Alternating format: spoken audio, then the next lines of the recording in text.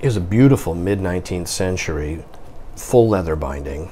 It's almost certainly the publisher's deluxe premium binding, sold probably around Christmas time as a present type of gift book.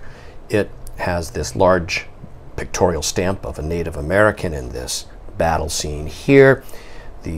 Both covers, both boards, are ornately embossed in decorative scrolls and vegetation with this large blind stamp of what appears to be a missionary preaching to a group of Native Americans.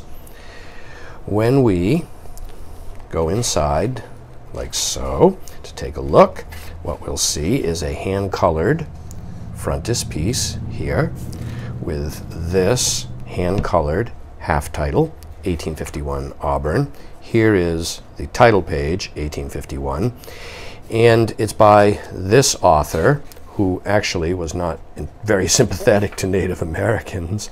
And what we'll see throughout it is a profusion of these wood engravings, many of them in fact, being full page, like so.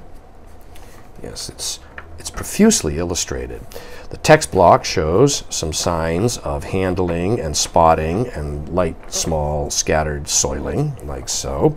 But the pages are still tightly sewn, and the book is bound and sound structurally as issued. Once we get about halfway through it, we find that there is a second book bound in. This is Indian Captivities by Samuel Drake, actually a New Hampshire native, same year, wood engraving by Orr. And Drake was far more sympathetic to Native Americans and their plight and their treatment. And here we have fewer wood engravings in this second half, but there are some full-page ones like this. Yes, it's a very interesting book, and it is most noteworthy overall, I would say, for the really pleasing binding that it has and the state of preservation that it's in.